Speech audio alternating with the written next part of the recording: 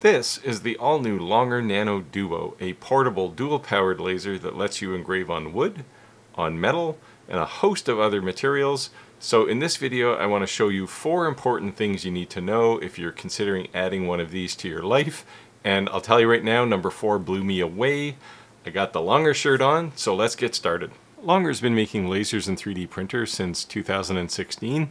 And I've reviewed all of their lasers on this channel as well as one of their 3D printers. And while there were a few issues in the early days, Longer has been diligently listening to all of us, and they've continued to improve and build better and better lasers. Now, they've taken all of this knowledge and experience, and last year they released the Longer Nano, which is a portable laser, and I liked it a lot actually. However, there was one key area where it was lacking a bit, and that was in power. At only a maximum of 12 watts of blue light power, it was going to be relegated to the hobbyist market. However, Longer's taken all of this knowledge that they've gained from the Nano experience, plus all of their previous lasers, and they've used all of that to create this new and improved Longer Nano Duo, which is a tiny powerhouse laser that is still going to be loved by hobbyists, mostly because of the price. But also people who have side hustles and small businesses are going to be able to take advantage of this laser and all of its new capabilities. So let's start with a quick look at some of the specifications and features. 20 watt diode laser and a 2 watt IR laser built into the same box. 10,000 millimeters a second, so it's very fast, and it's also very precise at 0.00, let's call it 2 millimeters of accuracy. It has a built-in camera, and there's 255 points of accuracy on the bed. That gives you the ability to autofocus and auto position, as well as make sure that you have edge-to-edge sharpness. That's always a problem with galvos. On the workspace side, 160 by 140 is the default, but you can get an XY axis for this that expands everything out to 300 by 300, and there's also a conveyor option available if you want to do volume. Now, in the previous version of the Nano, the red shield got in the way, and it was always, you couldn't put it on when the laser was focused. They've solved all of those problems here. It's better. It's still going to get in the way sometimes, but it's not going to be nearly as problematic as it was on the original Nano. Now, there's also a top mount display where you can control the entire laser. It's the place where you're going to go initially to connect to your Wi-Fi network, and that's normally the way you would use this laser because it's faster. But you can also connect using a USB connector, and you would want to do that if you want access to the built-in camera for framing, or if you want to connect to something like Lightburn or Laser Gerbil. From here, you can also do firmware updates, and most importantly, you can start and stop jobs right from the laser. So you don't have to worry about going back to your computer to do any kind of operation that needs to be done potentially in a hurry. Now, finally here on the feature list is portability. This laser weighs very little. You can hold it in your hand. There's a nice handle on top, and you can take it off the stand and you can engrave on maybe a table if you're putting logos on things that you make, or you could engrave on a wall or a crate if you're shipping things. So very flexible from that regard as well. All right, let's talk about the software here. And there's 3 different ways you can control this laser from software. The first is Laser Gerbil. Now, I'm not going to talk about that one because I don't actually know anyone who uses it, but if you use it, it's there. I will talk about Lightburn integration because that one is certainly one that most people will use.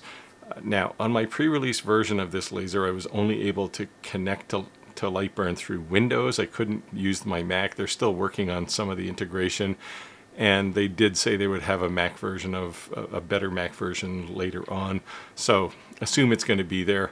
Now, the Lightburn integration reduces the functionality somewhat, and we'll talk about some of the advanced functionality a bit later, but things like auto positioning and autofocus, you're just not going to get in Lightburn, and that's more a function of Lightburn and some of the limitations there. So installing the Nano Duo is pretty basic. You just drop their provided device driver onto the workspace, and that will install the laser. And when you get that done, you can go to the console view, and you'll see you have some extra buttons to select each of the laser types as well as enable engraving. And beyond that, you can just create a project like you normally would in Lightburn. set the settings for each of the layers, and when you're happy you can send it over to the laser and it will do exactly what you expect, and the Nano Duo integration works really well. Longer also provides their own software called Laser Burn, which is available on Windows. Not available on the Mac yet, but it's coming, and there's also a mobile phone version of it, so that allows you to do basic control of your laser. Now, it's very easy to use, so if you're a beginner, you're probably going to find this appealing, but if you have used Lightburn in the past, you're probably going to pan this and stick with Lightburn.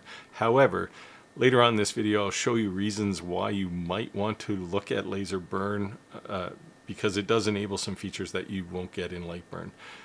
Now, as far as getting this installed, I'm not going to cover how to install it because it's basically pretty simple, but I will show you some basic operation here. So I've just created just a simple design with a piece of text and a piece of clip art that's available over on the left-hand side here. And it's just my fake taxi company logo. And I've got two layers. The text is one layer and the tree is a separate layer. And I can go and frame this, and you'll see framing here differs a bit from what you get in Lightburn. It's a very solid rectangle. But when I'm ready to do the engrave, you can see I go through a whole bunch of pop-ups here, and I'll talk about those as well. But once you get through all of that, you can go and push the start button on the laser, and you'll get what you expect, which is the palm tree with the piece of text. And it looks really nice, actually. So all in all, I think it's pretty simple to use Laser Burn, but it's depending on your use case, you may not be all that interested in it. So with Laser Burn and Lightburn set up on my computer, I decided to run a bunch of tests just to try some different materials. I also flipped between the IR laser and the diode laser just so you could see the difference there as well. Now, one of the first things you're probably going to try, or you will eventually try, is photo engraving.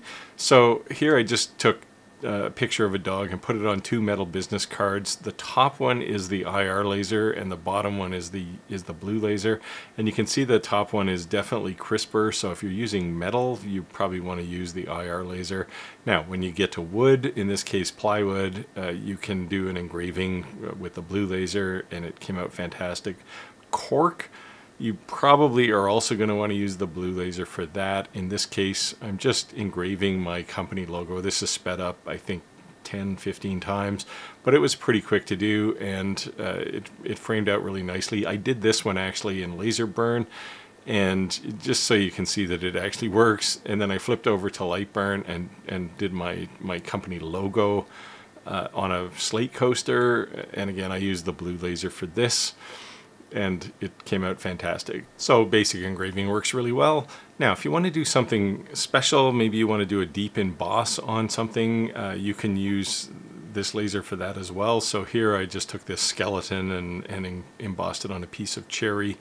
And when you run your finger across this, you can actually see that it's very deep. And this is a really cool effect. Now, footnote here, Longer recommends using beech wood for these engravings. I didn't have any, so I tried a couple of different materials, including plywood, and they all worked reasonably well. I just thought the cherry one looked the coolest, so that's why I showed that one. Now, there's one other feature. Now, I don't actually have it, which is the XY extension table. And what that allows you to do as far as capability goes is if you have this attached to your laser, you get both X and Y movement, 300 millimeters in each direction.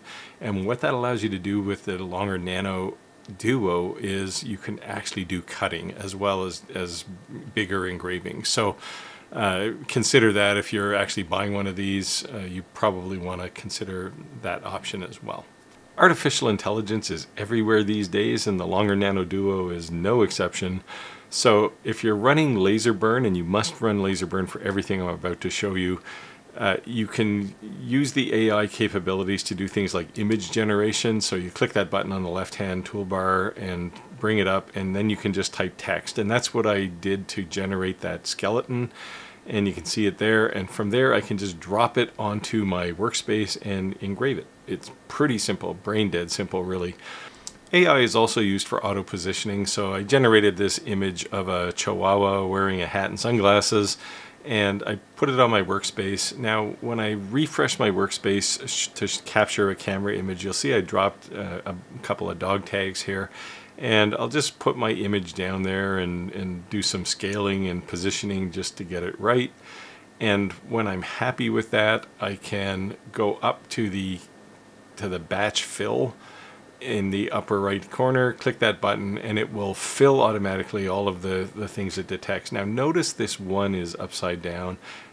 This is a pre-release version of the software. I'm hoping that they fix this, but really when that happens, you can just take it and turn it over and position it yourself manually. It's not perfect yet, but I'm pretty sure they'll get there, and that's auto positioning.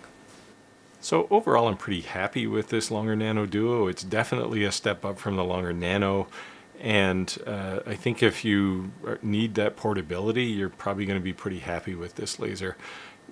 Now, I love the fact that it has these two lasers, both the IR laser and the blue diode laser. That means you get great material support, so you can do pretty much any metal, as well as more acrylics, but woods, leather, slate. You saw all the materials I did there. So I think, you know, it does expand your horizons quite a bit compared to either a diode laser or just a fiber laser, say.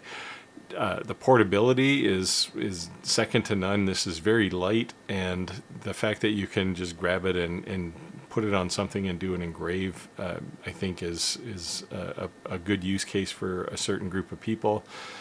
The accessories are pretty good. Unfortunately, Longer didn't get them to me in time. I don't think they have the XY extension available yet, but it's coming. But that gives you basically everything you would get with a 20-watt diode laser in a frame. You get 300 by 300 ability to engrave as well as cut. Now, a couple things I didn't like so much. The size limitation without the XY extension might be a problem for some people at 160 by 140. But if you're doing what this laser I think was intended for, I think you're going to be engraving logos on projects that you're selling, or doing customization maybe at a weekend fair of some sort. So I think you're going to be happy there. The connectivity, it wasn't a big issue, but I know some of this I think is the fact that my laser is definitely pre-release. So I had trouble connecting with my Mac. It just wasn't recognizing the USB port in Lightburn. I'm not sure why, but I did manage to have the camera working in Lightburn that's built into this laser. And finally, there's still some usability issues with particularly laser burn. You saw how many times I had to hit the confirm button just to start a job, and then I had to go over to the laser to push the start button. I think all of that's unnecessary. We all know that lasers are dangerous, and you have to put your glasses on and all those sorts of things. Telling me every single time I'm doing a job isn't really that valuable. Also, you have to put an SD card in the laser, so that's why I was getting some additional confirmations, because I wasn't naming the file that was getting put on the SD card. I think if you're a typical use case, you're not going to do that anyway, so they should just recognize that you haven't given your file a name when you're starting the engrave, and just ignore that message and assume the file is disposable. Anyway, all in all, I think considering mine is pre-release, I think there's lots of opportunity for you as a user to take advantage of this.